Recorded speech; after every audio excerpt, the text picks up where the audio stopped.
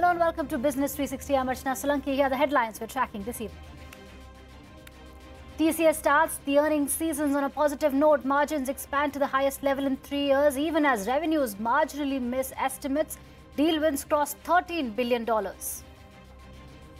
A sharp sell-off on Dalal Street wipes out all the gains made this week. Sensex loses over 800 points. Nifty loses over 200 points.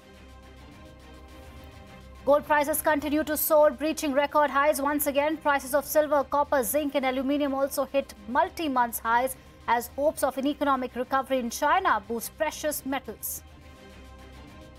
India and Mauritius amend their double tax avoidance agreement in a bid to curb tax evasion. Introduces a new test to weed out transactions that are solely carried out for the purpose of tax benefits.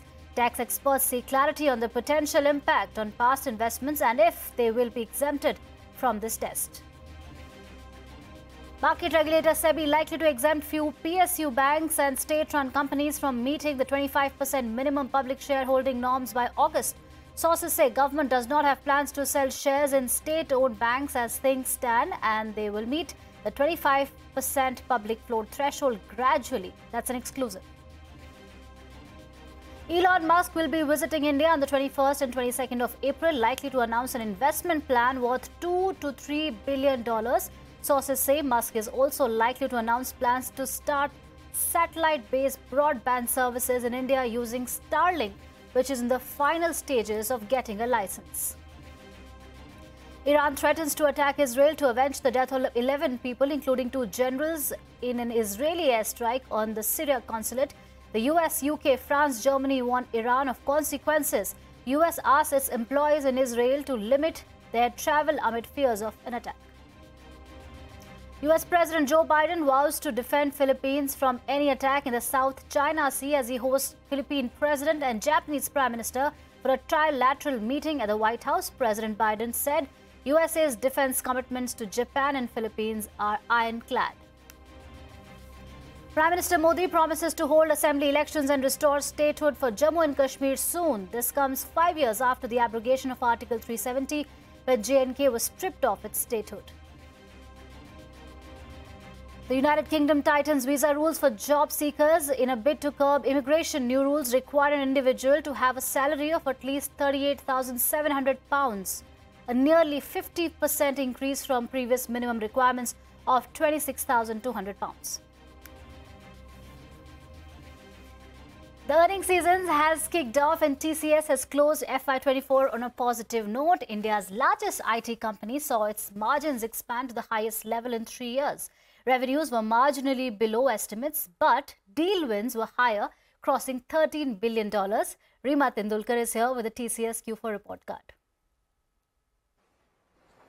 Thanks so much for that. So revenue growth has been steady, lower than consensus expectations. The company has clocked in a revenue growth of 1.1% in constant currency terms on a sequential basis. This compares with estimates of 1.3%, but it's similar to the December quarter, which basically implies that there is no pickup, there is no recovery that we've seen in demand at least. But where the company has done very well is on margins. Margins positively surprising, EBIT margins at 26% at a 3-year high, improving by 100 basis points on a sequential basis. Deal wins for the company have also been very strong at $13.2 billion. This is a record high in terms of deal wins, and even for the full year, deal wins for the company are at all-time high levels. North America, the growth for the company once again has been led by the regional markets, which is basically India on account of the BSNL deal. But if you strip that out, their major market, North America, continues to remain under pressure. North America revenues have fallen on a year-on-year basis. Communication, BFSI, technology also on a year-on-year basis have recorded a decline in revenue. Headcount for the company continues to shrink. This is the 3rd consecutive quarter where TCS's headcount has come down. In the current quarter, TCS's headcount is down by 1,700 employees. And, so that perhaps also explains the reason why the margins of the company have been inching up. Attrition too has fallen further, 12.5% in the March quarter, which compares with 80 basis points. In a nutshell, miss on the revenue, slight miss on the revenues, a beat on the margins, very strong deal wins, and the headcount of the company continues to moderate. Back to you. Thank you, Rima, for that update. Moving on, in an attempt to plug tax evasion, India and Mauritius have amended the double taxation avoidance agreement. The change includes a new principal purpose test. This test is aimed at establishing if tax benefit was the primary purpose of any transaction or arrangement. If yes, tax benefits under the treaty will not be applicable for those transactions. The treaty was last amended in May 2016, giving Indian government the right to tax capital gains arising from sale or transfer of shares of an Indian company starting April 1, 2017. So what changes with this latest amendment? My colleague Surbhi Upadhyay is with the details. Well, the FPI Mauritius tax ghost seems to be coming back with this latest amendment of the Indo-Mauritius Double Taxation Avoidance Agreement. As you mentioned, this amendment will now incorporate a PPT, a principal purpose test in the treaty.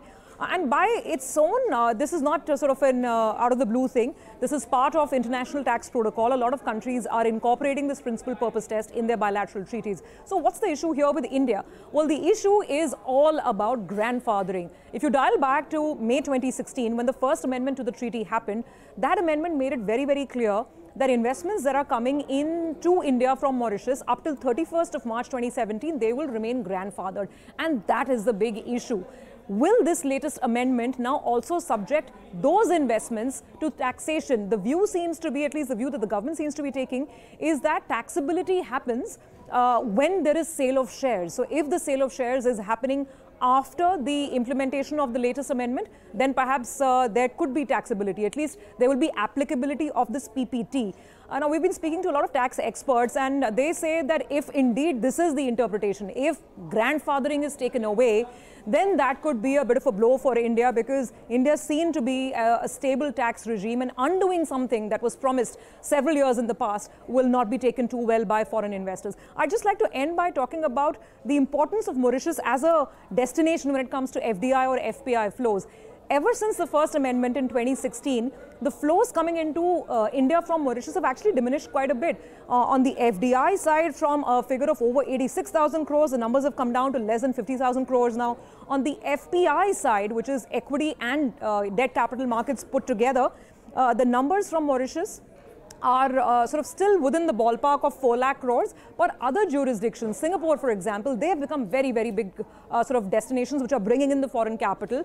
Investments coming in from Singapore have trebled in the same period, 2017 up till FY23. But having said that, Mauritius is still a very important destination. And if all investments are no longer grandfathered, that could really be ruffling feathers in the investor community. Right, thank you, Surbhi, for that comprehensive update. Shifting tracks now, sources have told CNBC-TV18 that the government has no plans to conduct this new principal purpose test retrospectively. However, sources added that this test will be applicable to investments where a taxable event occurs after this new protocol takes effect. Timsi Jaipuria is here with the details. Timsi, what is the government saying on the new amendment? Well, that's right. What sources are telling CNBC-TV18 is that the taxability is not retrospective. It is only post the date of the treaty. The provisions will apply to the past investments where taxable event is post the effective date. Also, sources say that the bilateral agreement was meant to give effect to the anti-treaty abuse provisions.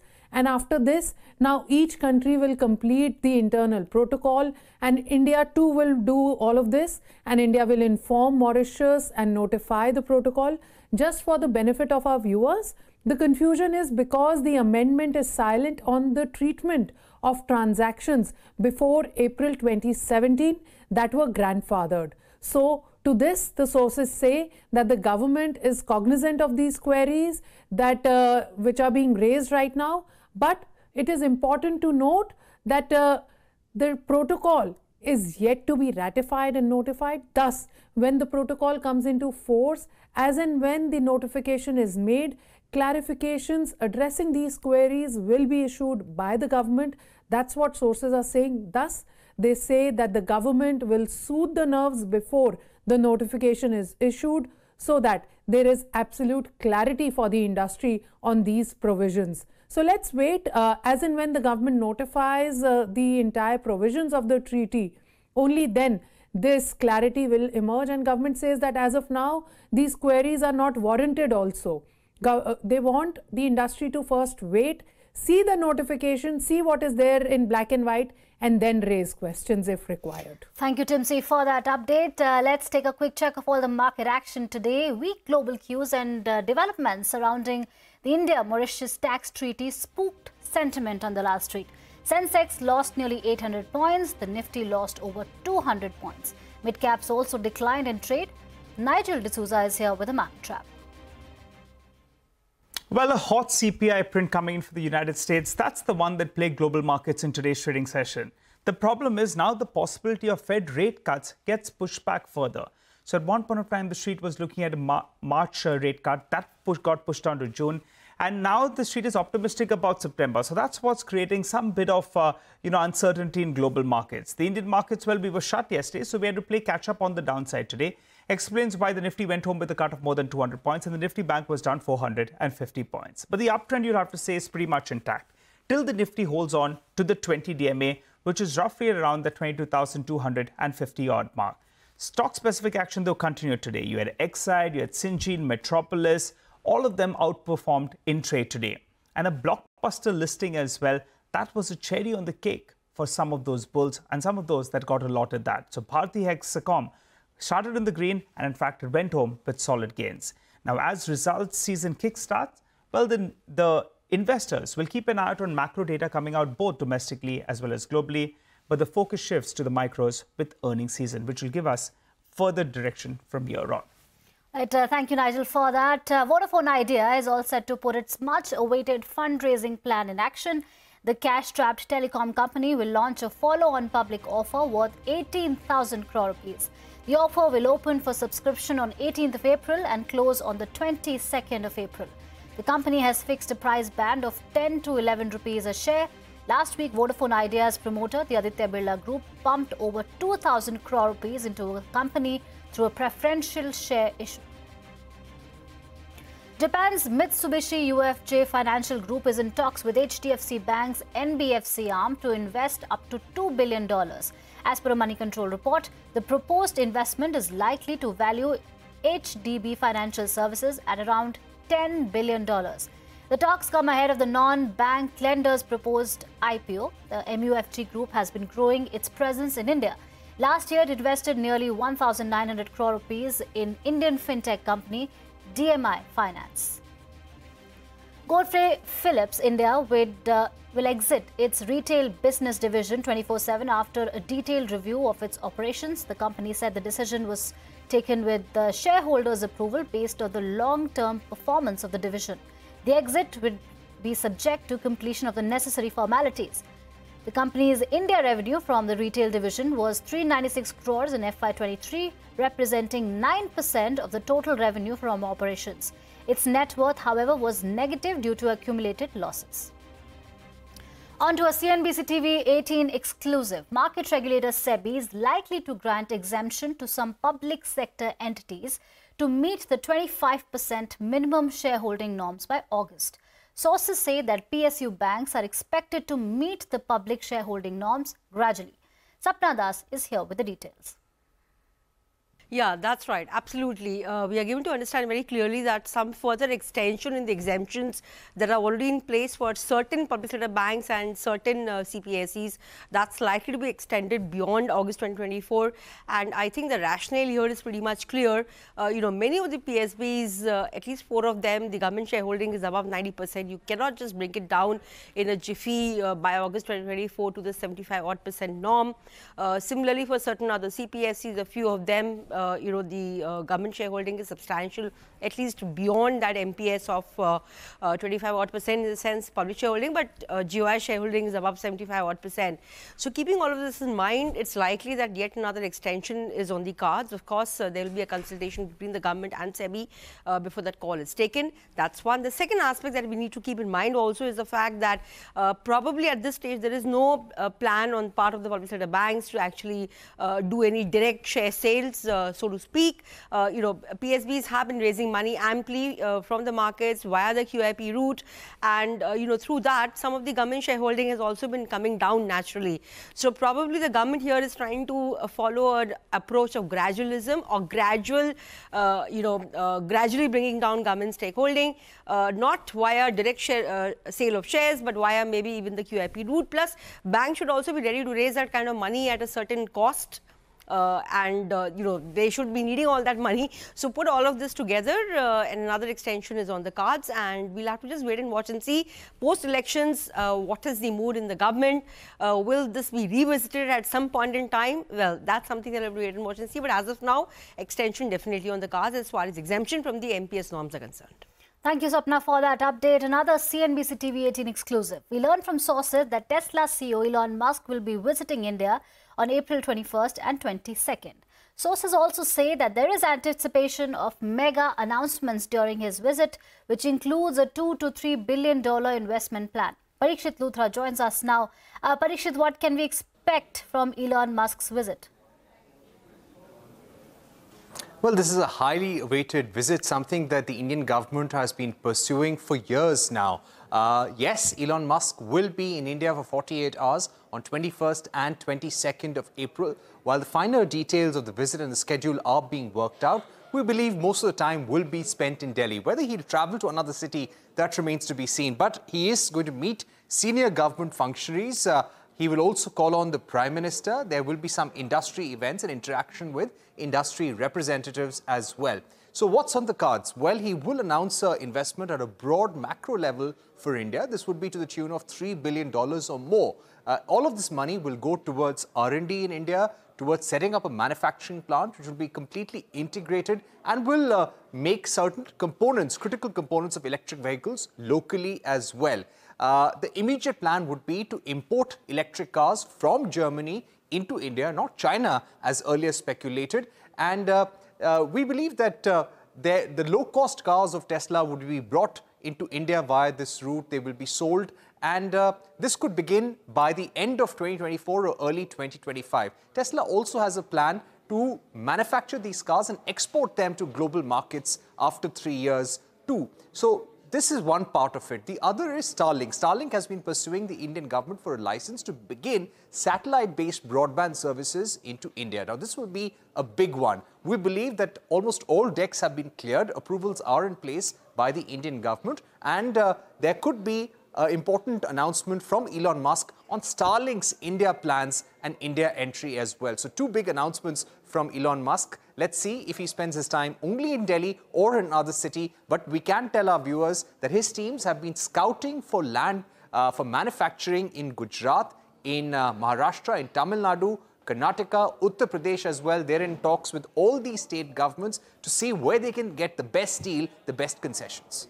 Right. Thank you, Parikshit, for those details. Moving on, shares of NTPC briefly hit a 52-week high after its wholly owned subsidiary, NTPC Green Energy, selected 4 investment banks to manage its initial public offering. As per a report by Money Control, the company has picked IDBI Capital, IIFL Securities, Nuvama Wealth Management and HDFC Bank. The IPO, which will reportedly be worth around 10,000 crore rupees, is expected to be the largest by a state-owned company since LIC's share sale in 2022. The proceeds from the IPO will be used in solar energy, green hydrogen projects. Sun Pharma was Nifty's top loser in trade today after its Dadra unit received an official action indicated status from the US FDA after an inspection. This means that the facility is considered to be in an unacceptable state of compliance with regard to current good manufacturing practice. The regulator conducted an inspection from 4th to 15th of December last year and issued 6 observations to the plant. Sun Pharma has said that it will work with the regulator to achieve full compliance. The Commerce Ministry is likely to seek a further extension of the interest equalization scheme. This applies to both pre-shipment and post-shipment export credit in rupees for another 5 years. The scheme is set to end on June 30 this year. Abhimanyu Sharma joins us with the details. The Union Commerce Ministry is considering a 5-year extension of the interest equalization scheme for exporters. The scheme as of now, is slated to end by the 30th of June 2024. Last year in December, the Union Cabinet had approved an additional allocation to the scheme of rupees 2,500 crores, which is slated to end by the 30th of June this year. And the ministry is considering an extension to the scheme. As of now, evaluation is being carried out and any final decision would be taken only after the report is submitted. Now, this is being mulled on both pre as well as post-shipment rupee export credit to promote outbound shipments in view of a good response which has been shown by exporters, by the industry to this scheme. It remains to be seen till what extent this is going to mitigate the problems being faced by exporters in view of a slump in global demand. Now, despite India's exports data moving well in the past few months, there has been a slump in global demand which the exporters to a certain extent have been impacted, and it remains to be seen till what extent any such possible move is going to mitigate their problems. Thank you, Abhimanyu, for that update. On that note, we'll slip into a short break, but coming up next, Iran threatens to attack Israel to avenge the death of 11 people, including 2 generals, in an Israeli strike on the Syria consulate. The US, UK, France, Germany have warned Iran of consequences. More details when we return.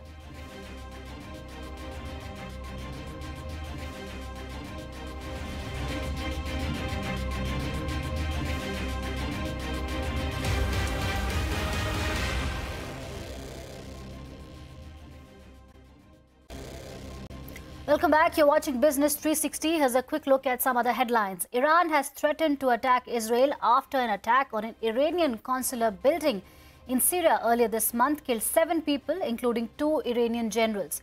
Tehran has blamed Israel for the attack, responding to Iran's warning. Israel said it will retaliate directly to any attack from the country. The US is attempting to deter Iran from carrying out retaliatory strikes. The White House has said that support to Israel's security is ironclad. The US has also restricted movement of its diplomats amid fears of an attack. France has evacuated family members of French diplomats from Iran and warned citizens against traveling to Iran in the coming days. We are prepared both defensively and offensively in a variety of capacities of the army. An attack from Iran's territory will be solid proof of Iran's intention to escalate in the Middle East and stop hiding behind its proxies. What we have made very clear, obviously we've seen the threats coming from Iran, and so we have made ourselves very clear where we stand in supporting Israel's security. That is ironclad. That does not change. I'm just not going to get into details about our operational procedures from here. It's been 2 years since the alleged front-running scandal at the Axis Mutual Fund came to light. During this period, the fund house has seen turbulent times with many top executives exiting the company and star schemes lagging behind their benchmarks. Shivani Bazaz is here with a deep dive on the impact of the front-running episode on the fund house. Well, Axis Mutual Fund that faced the storm of front-running and price-rigging allegations hasn't been able to stand up on its feet ever since. Axis, that was once hailed for its performance, has struggled to regain its footing in the aftermath of the front-running and price-rigging allegations that surfaced in May of 2022. 2 years later, the fund house continues to grapple with the repercussions of the scandal, with its reputation hit and its schemes faltering in comparison to the benchmarks. 1 year after SEBI released its interim order finding irregularities at the fund house, the entire top brass of the fund house has moved out. In the aftermath of SEBI's action, Chandresh Nigam, the then CEO and MD of Axis Mutual Fund, resigned from his position, paving way for B. Gopakumar to assume the role of the CEO. In an effort to restore investor confidence, the fund house appointed Ashish Gupta from Credit Suisse as its new chief investment officer. Subsequently, in August 2023, Jinesh Gopani, the head of equities, also parted ways with the AMC, with Shreyas Davalkar stepping into that role. The latest to exit the fund house is Raghav Iyengar, the chief business officer of Axis Mutual Fund. However, the rejig in the fund management team clearly has not helped the fund house to stage a comeback yet. Top Axis equity schemes, including Axis ELS's fund, Focus 25, Mid-Cap, Blue Chip and others, have failed to stage a comeback, and data reveals that these schemes have underperformed their benchmarks ever since the front-running news came out.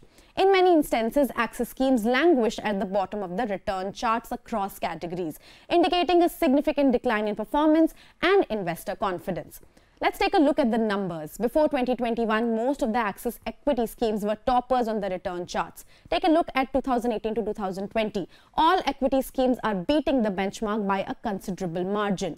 Look at the dip in 2021 onwards, and specifically in 2022, where the difference between index returns and the scheme returns are the widest, except for Axis Mid Cap Fund.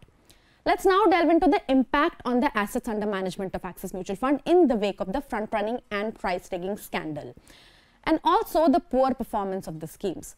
The repercussions were palpable, with the fund house witnessing a significant decline in its inflow figures. For the quarter ended March 2022, which was right before the news of front-running at Axis became public, the fund house garnered inflows worth 6,331 crores and stood on the second spot among fund houses that saw highest inflows in that quarter. Cut to Q4 of fiscal year 2022-23, Axis Mutual Fund saw outflows worth 9,114 crore and stood in the fund houses that saw the most outflows in that quarter.